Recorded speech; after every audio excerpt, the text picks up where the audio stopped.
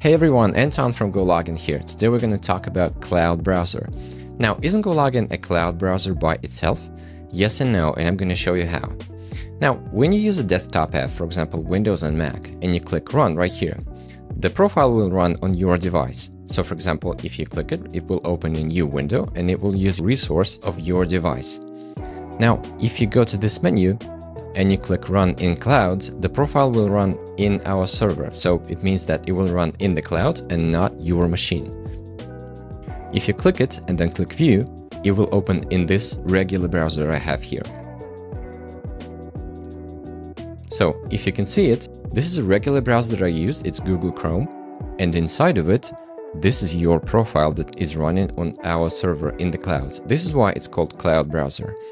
Now, you can use it from our web app as well that I'm going to show later. The beauty of cloud browsers is that when you use your desktop app, the amount of profiles running simultaneously is limited by your device. So for example, if you have a Mac, you can run like 30, 40 instances of browser because it's going to be limited by your RAM, your CPU, while with cloud browsers, they can actually be scaled infinitely. So you can actually automate everything and run hundreds and thousands of instances. Now, why would you actually need a cloud browser? It's very simple. One potential use case is, for example, when you travel a lot and you don't have your desktop or laptop, you can actually use it from any browser you want. So you take a normal browser, for example, from iPhone or iPad, and you log in with our web app to your profile, which is not using your device, but is using our cloud server. So you run the profile from our web app, gologin.com. You can sign in from our website, and you'll run the profile from here. It's completely identical as our desktop as well, and it's completely safe as well. So again, the profile is running inside your regular browser and it's completely safe.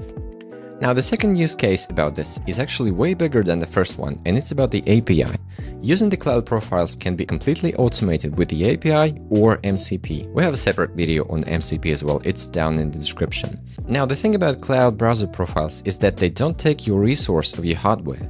So for example, if you need 1,000 profiles and need to automate or you need to run them simultaneously, your profiles are limited by the hardware that you have on your desktop or laptop or server. While with cloud profiles, you are not limited by your hardware, so you can actually scale infinitely. So cloud browsers can be operated with API or MCP, and they can be scaled infinitely. So for example, if you have an AI tool or AI agent, or if you're in browser automation, you can consider cloud browsers as well, because they are able to cut costs massively. So for example, if you're running 1,000 or 100 profiles and you're running them on your own server that you rent or buy, you can compare costs with cloud browsers that run on our premises, and each of the cloud browser profiles has its own browser fingerprint and IP address, which makes it completely safe and very much scalable.